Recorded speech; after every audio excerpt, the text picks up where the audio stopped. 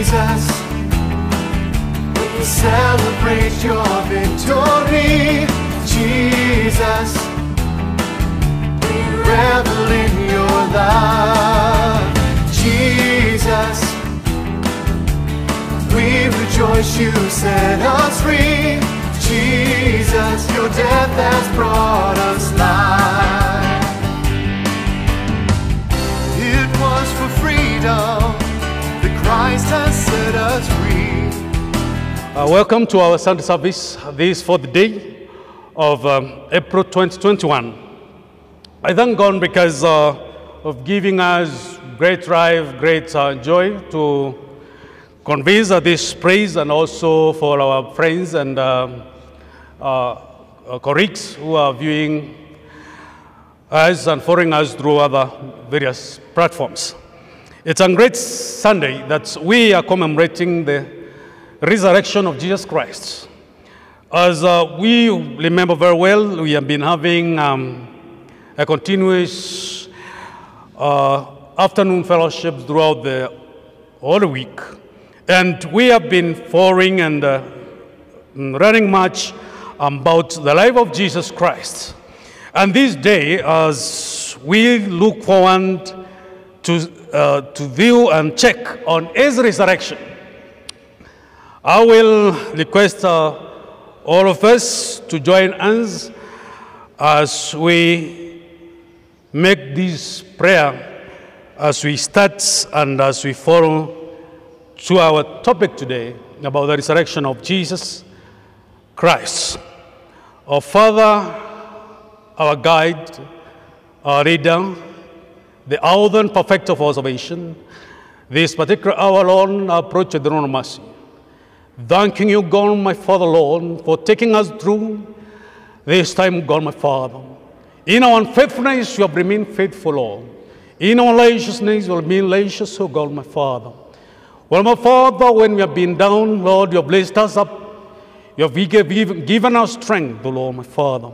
When the enemies have surrounded us, O Lord, my Father, you have come and led me to our rescue, Lord. And this, our God, my Father, Lord, I'm before thy servant, O God, my Father, Lord, to speak thy word. As I speak the word, my Father, to thy people, I'm a messenger, Lord. I'm your vessel, God. I'll give, my Lord, what you have sent me with, O God. As a servant, Peter said, gold and silver they need not, but whatever they have, O God, my Father, that will they give to the crippled God. This our Lord, Jehovah Shammah, I pray that, O God, what you've given to me, I share it to thy people. Lord, take me through, God. May you connect it to my Father. Let this sin, Paul, my Father, Lord, find a place in the heart, O God, the praise that is fertile as it will grow. In Jesus' name, O God, my Father, walk with us through as a minister. In Jesus' name. This day we thank God. I'm Gideon. More so, Christ is my Savior. He has guided me. He has taken care of me. I'm not disappointed at any time. To thank Him, I'm not disappointed. To serve Him, to stand with Him, to speak of His word without fear, day and night, saying that He is the author and perfecter of my salvation. And this day, the fourth day of April 2021, I would like us to go through a very familiar topic about the resurrection. Please, we're talking about the resurrection, is about the resurrection of Jesus Christ. Definitely, whenever there is a resurrection, you must understand, first of all, what comes first is death. So Jesus died, as we looked on Friday. We were checking on about the power of the cross, and He died, was crucified. We were commemorating that on Good Friday. And today we are checking on His resurrection. What's after His death, that is Jesus Christ on the cross. He lay in the grave for 3 days, and thereafter He resurrected. We can remember very well, he was speaking to his disciples, saying that he was about to destroy the city and build it in 3 days. And this, he was speaking about his death. That when Jesus died, at the third day, he resurrected. And most thing what we would like to ask ourselves, what was the purpose of Jesus' resurrection? Or what is to the Christian fellowship, to the Christian family, what is the importance of it? And what we learn about the resurrection is that as long as when Jesus was raised up, God raised you up together with Christ. And checking on the book from the book of that is Ephesians chapter 2 verse 1 to 6, and also Colossians 3 verse 1 to 3, we get these ones. As for you, you are dead in your transgression and sin, in which you used to live when you followed the ways of this world and of the ruler of the kingdom of the air. But because of his great love for us, God, who is rich in mercy, made us alive with Christ, even when we were dead in transgression. It is by grace that you have been saved, and God raised us up with Christ and seated us with him in heavenly realms. We shall remember that very well in the book of Luke 24, verse 1 to verse 8.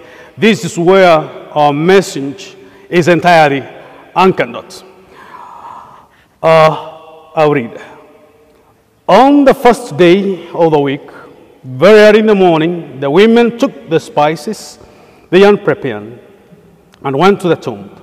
They found the stone rolled away from the tomb, but when they entered, they did not find the body of the Lord Jesus.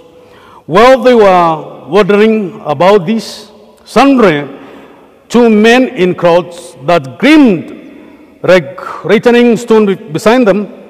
In their fright, the women bowed down with their faces to the ground. But the men said to them, "Why do you look for the living among the dead? He is not here. He has risen.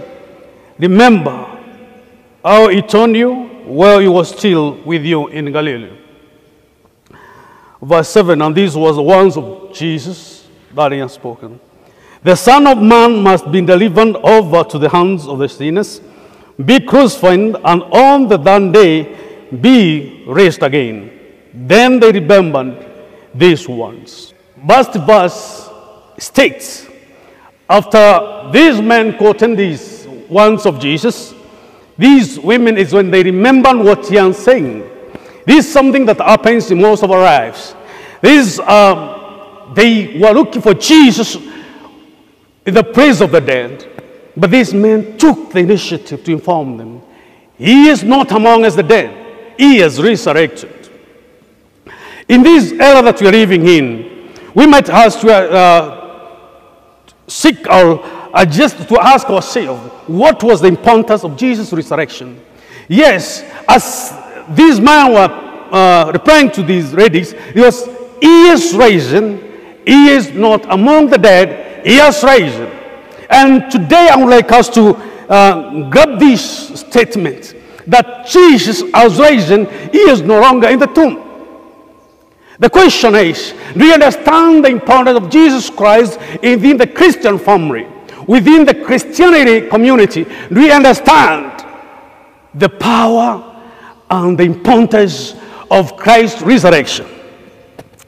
For one thing, the resurrection of Jesus Christ portraying the death and no power of the body of Christ. And from the story that we have been following throughout the Holy Week, remember, we have been having fellowships, and these ones that are being spoken, these verses, they are depicting the life of Christ. He was betrayed, he was rejected, he was denied, and at rest he was crucified. That's what we are talking about, the power of crucifixion on Friday.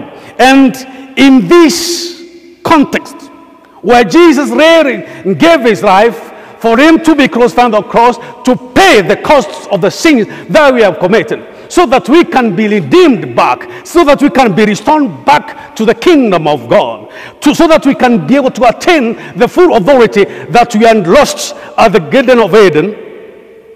He paid the costs. When sin came in, our self-consciousness died. We could not be able, we ran away from the possession. We ran away from the family possession. We ran out from possession that we have been possession to undertake by God, who is our creator. But when Jesus coming, he wants us to restore back to our position. He is rejecting all those things and down to him. But he did not stop at that. Even when they decided to kill him, to hang him on the cross.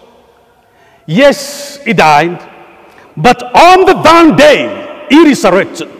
And these are the purpose of the importance of the resurrection, which was is depicted in this verse. First importance, this resurrection of Jesus Christ gave us a new life. If you would, in the book of 2 Timothy, chapter 1, verse 9 and 10, it says, God has saved us and called us to a holy life, not because of anything we have done, but because of his own purpose and grace. Then grace was given us in Christ Jesus before the beginning of time, but it has now been revealed through the appearing of our Savior. Christ Jesus, who has destroyed death and has brought life and immortality to the right through the gospel. This is, we got a new life. The man who has Christ in him is a new creation. The old and gone. He acquires a new creation, a new life, a new lease of life. And we take the second importance of this resurrection. It gave us a new birth. The new life first was a new life, then there is a new birth. In 1 Peter chapter 1 and verse 3, it says, praise be to God and Father of our Lord Jesus Christ. In his great mercy, he has given us new birth into living hope through the resurrection of Jesus Christ. You are a new creature, a new birth that you have received through the blood of Jesus Christ. And this has been proved. It doesn't matter whatever you might have been going through. It doesn't matter the difficulties and the challenges that you might have been going through. Yes, you can pass through that fire. You can pass through that disappointment. But the moment you'll be coming out to the new creature with a new life, with a new birth. Because you have endured the suffering, you'll be endured the rejection, and you'll be victorious at the other side. Yes, it marked at the new beginning. That's the third point. The resurrection of Jesus Christ gave you a new beginning. Therefore, that is according to 2 Corinthians chapter 5 and verse 17. Therefore, if anyone is in Christ, he is a new creation. The old has gone and the new has come. We just starting afresh. We are starting anew with experience. Yes, whatever we have passed through, what the difficulties that we have gone through, that was an experience. But now we are starting a new beginning, and beginning of victory. We are by the start that our start is marked by a mark of victory. Fourth, the resurrection of Jesus Christ gave you victory over Satan. First John chapter 4 verse 4, then chapter 5 verse 4 and 5. These are the ones. You, dear children, are from God and have overcome the world, because the one who is in you is greater than the one who is in the world. That is it. For everyone born of God overcomes the world. This is the victory that was overcome the world. Even our faith, who is it that overcomes the world? Only he who believes in Jesus is the Son of God. The resurrection of Jesus gives us victory over Satan. So we believe we are not losers. We are not defeated. Our brother, the first brother of our family, with Jesus Christ, overcame death, even despite of the humiliation, rejection, and being crucified. He overcame all those difficulties, and now we can sing, we can dance and say, we are victorious because Jesus Christ is our strength. And that's why Paul is saying, I can do all things through Christ who strengthens me. My brother and my sister, this is the day that you can proclaim and sing and raise your voice on the rooftops and say, I can sing, I can dance, I can do it because Jesus Christ, who is my mentor, who is my brother, has done it. He has overcome it. So my brother, my sister, don't be calmed down. Don't be frustrated by anything. Don't be humiliated by anything. Just believe Jesus Christ still overcame it. And we can, and we will overcome every temptation, every rejection, and every difficulty. And by having overcome the Satan, or having victory over Satan, he also attained the authority over Satan. According to the book of Peter, chapter 3, verse 21 and 22, Jesus Christ has gone into heaven and is at the God's right hand with angels, authorities, and power in submission to him. We have authority over over Satan. And this what it entails. Remember, Jesus was sending his disciples at one point and was telling them, go out, cast out demons. You have the authority. Do not in any time doubt your authority.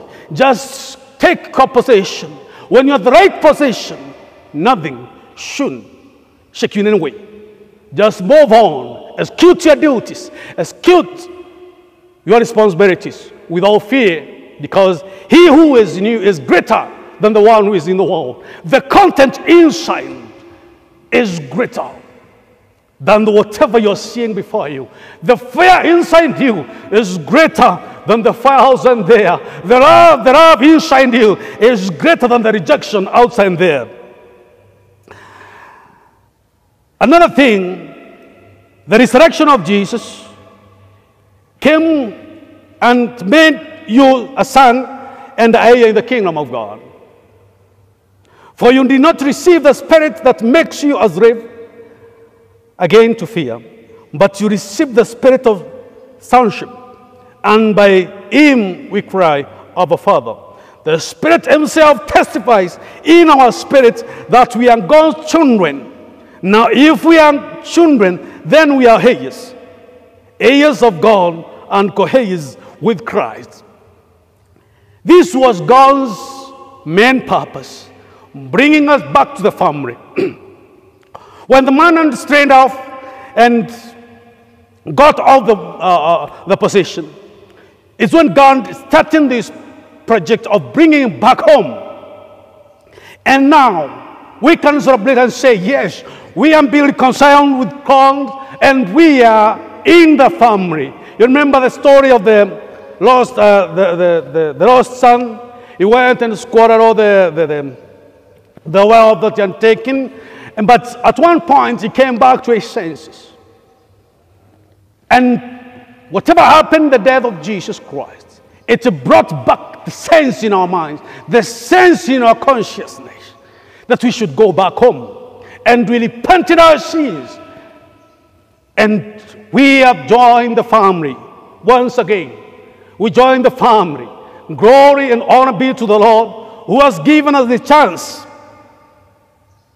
to be in the family, that we can be the co-heirs. We can be part and parts of this family. And when the inheritance of the everlasting life won't be shared, we shall be part and parcel of this great ceremony. We'll be celebrating, singing hallelujah, hallelujah, day and night, celebrating the great power, the great victory that we obtain. The resurrection of Jesus Christ meets every need of life. It is your deliverance from the past. The resurrection of Jesus Christ delivered us from the past. It doesn't matter where we found ourselves in. Your own sinful life was put to death on the cross with Jesus and buried with him in the grave. Then when Jesus was raised to life again, you were raised with him as a new creation, leaving behind your own life in Jesus. In the same way, count yourself dead to sin, but alive to God in Jesus Christ. Praise the Lord. It is your power for the present too. We died in sin and resurrected. We buried the past, and now we are new creation. And this was just depicting the picture that we should be having. Every day, every night, as we retire to bed and we rest ourselves, we must walk alone, sleep, speak as victorious. They should not be intimidated by the few things that happen around us that make us to forget that this battle was won. It's not that we are fighting this battle today, but it was won. Or what's happening today is just a few distractions. We are distracted from assessing and understanding the power and the victory that we have attained in ourselves. So just my brother, my sister, as you do your businesses, as you do and go around with your life, just know one thing: you are victorious. It's not that you are planning to win. You won this race. You won the victory. It was won on the cross. Yes, when they thought that they have not yet won, they went ahead and buried Jesus Christ. But I can tell you today, that was not the end. Jesus Christ resurrected. And that one has given us victory about everything. It has given us the power for the present. Because Jesus is alive, we have now received the power of His Spirit to live a life of victory over sin and all Satan's attacks against us. What then shall we say in response to this? If God is for us, who can be against us? He who did not spare His Son, but gave Him up for us all, how will we not also, along with Him, graciously give us all these things? Who will bring any charge against those whom God has chosen? Shall God, who justifies, who is that condemns? Will Christ Jesus, who died, more than that, who was raised to life, who is at the right hand of God and is also interceding for us, who shall separate us from the love of Christ? Shall troubles or hardship or persecution or famine or nakedness or hunger or sword? No, in all these things we are more than conquerors through Him who loves us. Jesus loves us. Whatever you are, whatever you might be feeling, it doesn't matter the circumstances that you're going through. Just know Jesus Christ loves you, and you are more than a conquerors. Let no troubles distract you. Let not rejection frustrate you. Let nothing, no passion, not even the government should frustrate you. Because God has loved us with unconditional love, that He gave His only begotten Son, that when we believe in Him, we are more than conquerors. Praise the Lord. We are not losing. We have won this battle. It was won there on the cross. Jesus was crucified, and He spoke and said, "It is finished." The years of rejection, the years of losses, the years of frustration, stress, depression, He said, "It is finished," because deep in Him, He knew His content is greater than whatever was hovering and portraying in the minds of the planners of His death. They thought they have won, but greater was the power that was carrying. Because at the hour of day, even the cuttings at the Holy of Holies spread the tomb.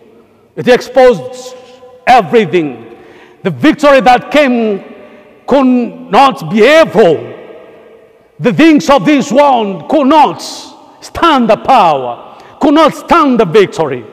There is Jesus that we are serving. We remember Jesus Christ, what was this world? He healed the sick. He kicked out and cast out demons. Still, this is Christ we serve. Even the waves in the sea could not stand him. This Christ, he took his power there on the cross, died on the cross, buried and resurrected. I can tell you, nothing that is undifficult for God in your life. Everything in your life, it doesn't matter when you're feeling your relationship and your friendships and your businesses, your life, your family is dead. Today I can tell you and I can proclaim the power of resurrection of Jesus Christ. Because the book of Romans, as Paul was writing to the church of Romans, he was saying these words, the same power that raised Jesus Christ from the dead dwells in us. It dwells in you. Just confess Christ and believe in him, my brother, my sister. We are more than conquerors. We are not losers. We have won. We won many years ago. There the Calvary, where Jesus was crucified and buried and resurrected. That we acquired that victory. And the resurrection of Jesus Christ, it is your hope for the future. The resurrection of Jesus Christ gave us great hope for the future. He has come the firstborn from the dead. In his resurrection, he is opening the way for those who could believe in him to follow him after him, to also raise from the dead. One wonderful day in the future, Jesus Christ will return to the earth, not as a baby this time, but revealing to the whole world who really he is. The glorious God and the ruler of all creation. At that time, all those who have died, believing in him, will be raised to life again. And these were the one that Paul was writing to the church of Corinthians. In chapter 15 and verse 17, 2 and 3. If Christ has not been raised, your faith is futile. You are still in your sins. Then those also who have fallen asleep in Christ are lost. If only for this life we have hope in Christ, we are to be better more than all men. But Christ has indeed been raised from the dead, the first fruit of those who have fallen asleep. For since death came through a man, the resurrection of the dead comes also through a man. For as in Adam all died, so in Christ all will be made alive, but each in his own turn. Christ the first fruit. Then when he comes, those who belong to him. Jesus is raised. He has given us victory over everything. We are in the family. We have the victory. Pick up yourself. It doesn't matter how you feel, how you feel deep in you. Pick yourself up and rise up and say, Jesus is raised. The same spirit that raised Jesus Christ from the dead lives in you. You can and you will and you have overcome every frustration and rejection. Rejoice in the Lord, brother and sister. Don't be intimidated by anything. Yes, the life might be difficult. The situation might seem difficult. But always remember, there is a way. And Jesus has showed us there is a way. For they those who trust upon God, they are like Mount Zion. They cannot be shaken. Be happy in the Lord. Rejoice in the Lord. In everything and for everything, as Paul could stated it, in everything and for everything, thank God. Without complaining, you won't bring your thanksgiving and supplication to the Lord, because he is the author and perfecter of everything. As I conclude, I can promise you, he who started the good work in you is faithful to reach its completion. And having restored you back to the kingdom, yes, he gave you everything that you need. He is not at the point of disappointing you. Be of great courage and believe in God. He is the master and the king of everything. And let us pray. Almighty God, I bless you this morning. Thank you for the one that you have spoken to us, that Jesus Christ is dying and he resurrected and give us victory. Pray for every person, those of you in my God watching us and those are following us, O Lord. For the Lord, as this one goes to them, O my Father, Lord, let you resurrect every part of their life that has died, O God, my Father, their families, their businesses, O God, the opportunities, O Lord, my Father, Lord, King of glory. Everything they feel dead in their lives, O God. I speak life, my Father, this morning. My Father, Lord, be resurrected. Give them future and hope, O God, my Father, Lord, my Jehovah. The ones that Jesus spoke on the cross and saying that it is finished. The years of pain, the years of sickness, the years of frustration are finished this day, O God. My Father, Lord, I thank you because, O Lord, you are faithful and you are healing the cry of your children. And my Father, you are restoring back. You are restoring them back, my Father, Lord, to their position. I thank you because, my Father, Lord, men are taking men and women, my Father, they are taking their position back, their families. They are taking back possession in the businesses. They are taking back possession in the communities. They are taking back their position, Lord, my Father, in their countries that they are in, my Father, Lord. You are vetting every position, oh God. You remember this country, my Father, Lord, my Jehovah. In this time of pandemic, oh my Father, Lord, the right people that you have called, my Father, and have given the wisdom, my Father, Lord, to take the position, my Father, Lord, to guide this country. You're giving them all, oh my Father, the endurance and the power and the time, oh God, to take position and take this country the place we need it to be. I bless you, God, and glorify this morning. You be with us and being glorified. In Jesus' name, I do pray and believe. Amen. May God bless you, and may God multiply you in every way and every dimension. In Jesus' name. The Christ has set us free, no longer to be subject to a yoke of slavery.